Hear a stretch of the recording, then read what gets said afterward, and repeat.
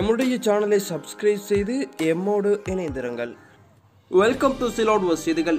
இன்று ஜூலை மாதம் 21ஆம் தேதி 2020 துபாயின் செய்திகளை ஒரே கண்ணோட்டமாக பார்க்கலாம்.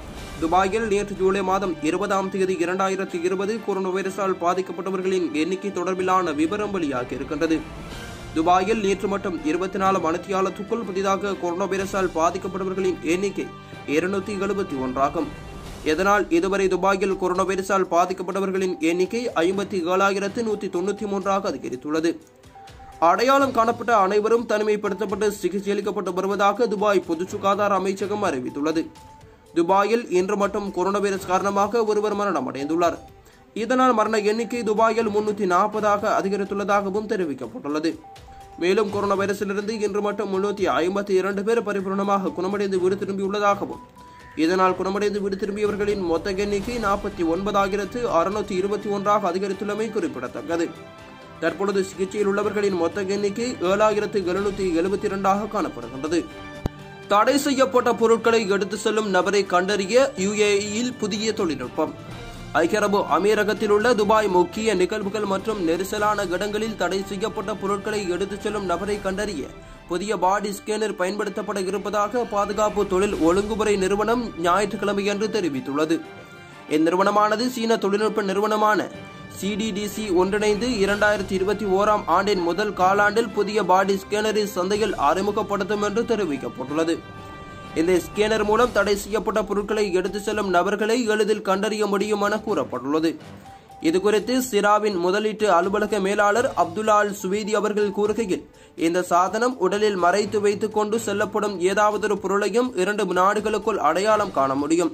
மேலும் இந்த சாதனமானது முற்றிலும் பாதுகாப்பானது மற்றும் எந்த மனித உடல் கூறியல் விவரங்களையும் வெளிப்படுத்தாது. இதற்காக ஒவ்வொரு சிறப்பு விதிகள் அல்லது நடைமுறைகளுக்கு தனிநபர் இணங்க தேவையில்லை என்று தெரிவிக்கப்பட்டுள்ளது.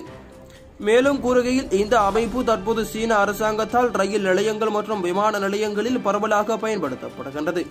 சீன நிறுவனத்துடனான ஒரு கூட்டணியில் அறிமுகப்படுத்தப்பட இருக்கும் இந்த புதிய பாதுகாப்பு சாதனம் பாதுகாப்பு துறையில் ஒரு முக்கிய பங்காற்றும் என்றும் அவர் தெரிவித்துள்ளார்.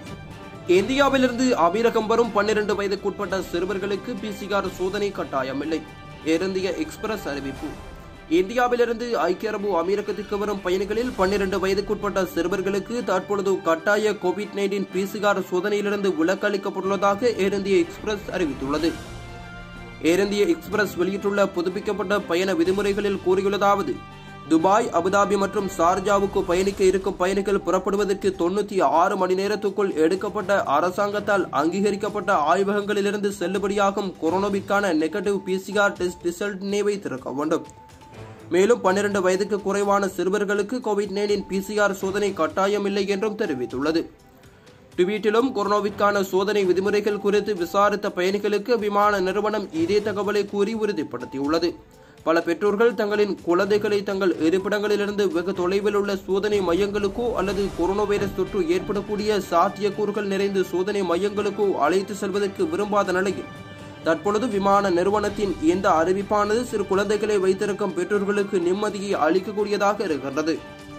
90 மருத்துவர்களுக்கு புதிதாக கோல்டன் விசா வழங்கிய துபாய் அரசு. மருத்துவ ஊழியர்கள் பெருமிதம்.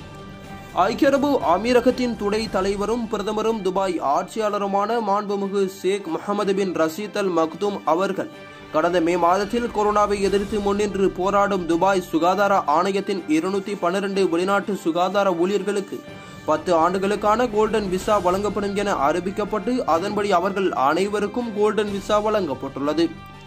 ஏற்கனவே 212 மருத்துவர்களுக்கு துபாய் அரசு கோல்டன் விசா வழங்கியிருந்த நிலையில் தற்பொழுது புதிதாக துபாயை மையமாக கொண்ட அல் ஜலீலா மருத்துவமனையை சார்ந்த 90 மருத்துவர்களுக்கும் கோல்டன் விசா வழங்கப்பட்டுள்ளதாக தெரிவிக்கப்பட்டுள்ளது. கொரோனாவிற்கு எதிரான போராட்டத்தில் முன்னின்று நோயாளிகளுக்கு சிகிச்சை அளித்த மருத்துவர்களின் முயற்சிகள் மற்றும் அர்ப்பணிப்பை பாராட்டும் விதமாக அல் ஜலீலா குழந்தைகள் சிறப்பு மருத்துவமனையில் பணியாற்றும் 90 மருத்துவர்களுக்கும் 10 ஆண்டுகளுக்கான கோல்டன் விசா வழங்கப்பட்டுள்ளதை அல் ஜலீலா மருத்துவமனை நிர்வாகம் உறுதிப்படுத்தியுள்ளது.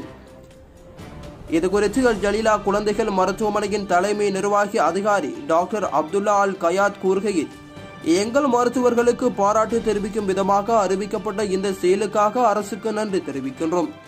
இந்த செயலானது கோல்டன் விசா பெற்ற மருத்துவர்களுக்கான பாராட்டு மட்டுமல்ல, ஜலீலா குழந்தைகள் மருத்துவமனை மற்றும் துபாயின் ஒட்டுமொத்த மருத்துவமனையிலும் உள்ள ஒவ்வொரு மருத்துவ குழு உறுப்பினர்களுக்கான பாராட்டாகும். இத்தகைய பாராட்டு எங்கள் இளம் நோயாளிகளுக்கும் அவர்களது குடும்பங்களுக்கும் மிக உயர்ந்த தரமான சிகிச்சையை வழங்குவதற்கும் அயராது உழைக்கவும் தொடர்ந்து எங்களை ஊக்கமளிக்கின்றது என்று தெரிவித்துள்ளார். ஐக்கிய அரபு அமீரகத்தின் முதல் மற்றும் ஒரே குழந்தை மருத்துவமனையான அல் ஜலீலா குழந்தைகள் சிறப்பு மருத்துவமனை 18 வயது வரை இருக்கும் குழந்தைகள் மற்றும் இளம் பருவத்தினருக்கு மருத்துவ சிகிச்சை வழங்கி வருவது குறிப்பிடத்தக்கது.